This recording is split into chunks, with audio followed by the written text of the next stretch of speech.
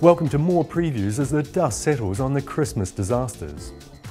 And so departed dreadful Derek, who single-handedly justifies speaking ill of the dead. But what of the aftermath?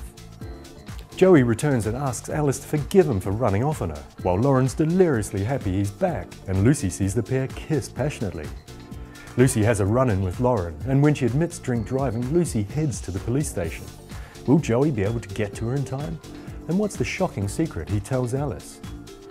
Meanwhile, Tanya tells Max that she wants to know everything about his secret, and a crushed Carol gets a letter from David that Derek kept from her.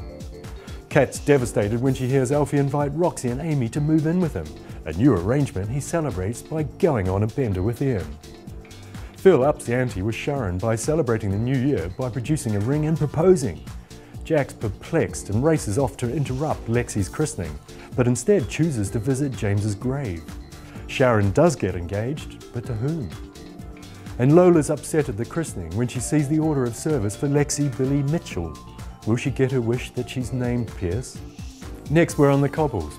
Tyrone's birthday gift has backfired badly when Fizz fails to show for lunch on New Year's Eve. She's at home unconscious from carbon monoxide poisoning.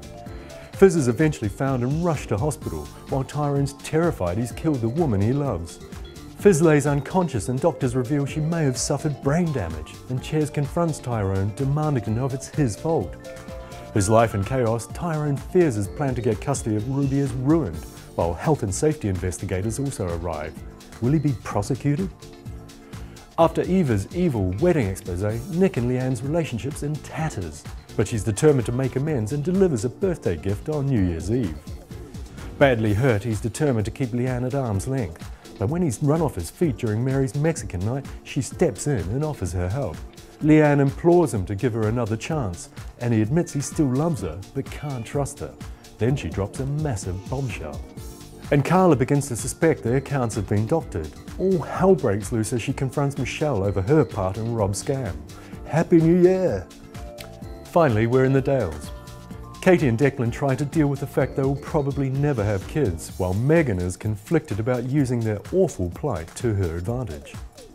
Katie realises that Declan lied about not really wanting children, but declares to him they can get through it, although she confides in Megan that she thinks she should leave him.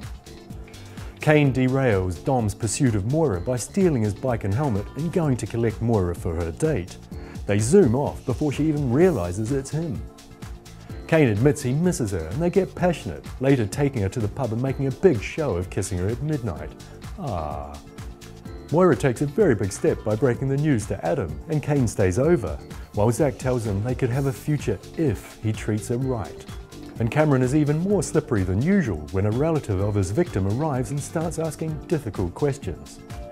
He persuades Chaz to sell the pub to Bernice and come with him to Jersey. You can run, but you can't hide.